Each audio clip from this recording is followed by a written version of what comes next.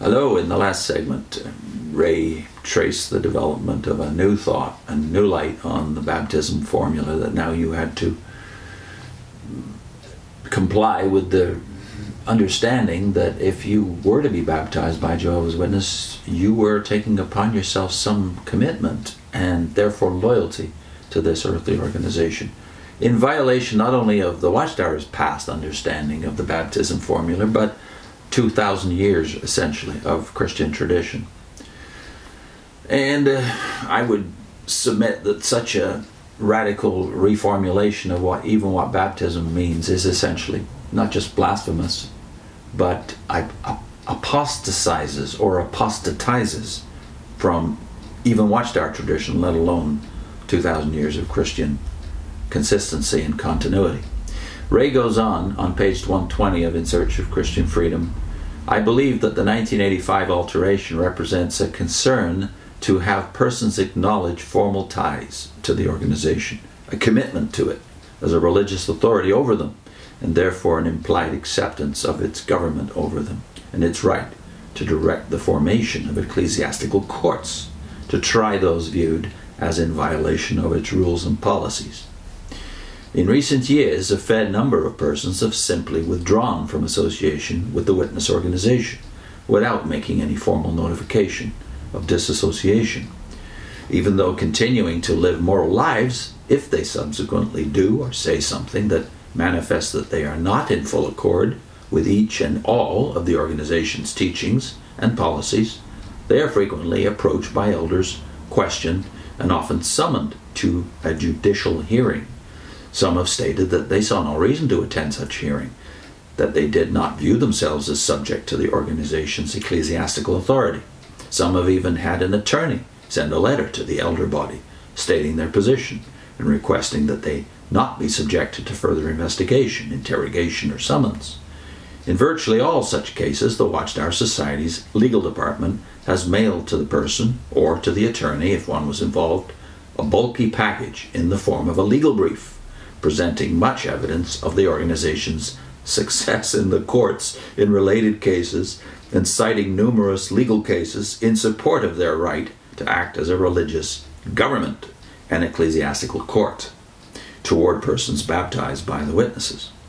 In essence, the material states that the person or persons involved have only two alternatives: either attend the judicial hearing or formally disassociate themselves.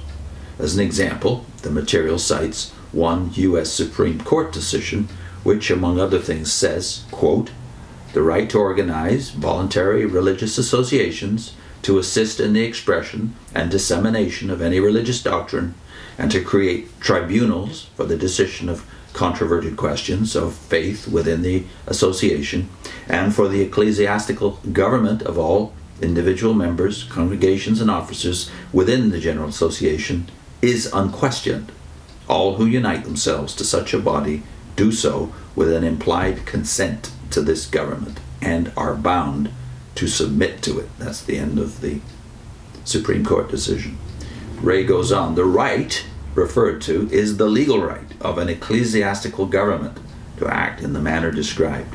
Thus the brief sent out by the Watchtower Society's attorney stresses the legal factor when summing up matters in this way, and this is a direct quote from that Watchtower brief. Relation between the congregation and its members. It is axiomatic that the essence of the relationship of a religious society with its members is held by the courts to be the agreement of the parties, and generally a profession of faith, adherence to the doctrine of the religious society, and a submission to its government. A party having voluntarily assented to becoming a member of a congregation thereby subjects himself or herself to the existing rules and procedures of said congregation, and cannot deny their existence.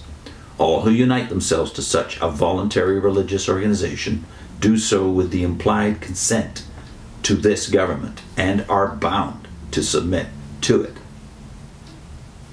Since your clients have not disassociated themselves from the congregation, then under the law they have given implied consent to its government, subjecting themselves to the existing rules and procedures, and are bound legally to submit to it. The theocratic government of the congregation to which your clients have legally submitted includes specifically the governing body of Jehovah's Witnesses, its legal agency known as the Watchtower Bible Tract Society of New York, Incorporated, and all their duly appointed representatives, including the elders of the congregation with which they are associated. The rules and procedures which your clients have subjected themselves to include those of the Judicial Committee arrangement set forth in detail above. Now that's the end of the legalese and the legal brief. Ray comments, in objecting to being investigated and tried by elders, some who had withdrawn have pointed out that in the pre-1985 period, when they were baptized, they dedicated themselves to God and not to an organization. The altered questions now used plainly tell the baptismal candidate that he is committing himself to a dedication and baptism that identifies him as one of Jehovah's Witnesses in association with God's Spirit-directed organization. This assures that he has indeed forfeited any legal right to say he is not subject to the organization's government and ecclesiastical courts.